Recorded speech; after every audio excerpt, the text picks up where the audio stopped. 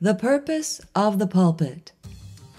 Comments and tidbits spoken from a church pulpit by a leader concerning child raising, finances, marriages, nutrition or schooling, etc.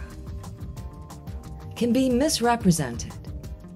It is one thing to make such annotations in order to communicate to the congregants, as in relational preaching, or setting them at ease while making them laugh. And another thing to make passing remarks as an absolute instruction. Indoctrination immediately occurs as preachers open their mouths, especially when they are granted undivided attention without questions or challenges.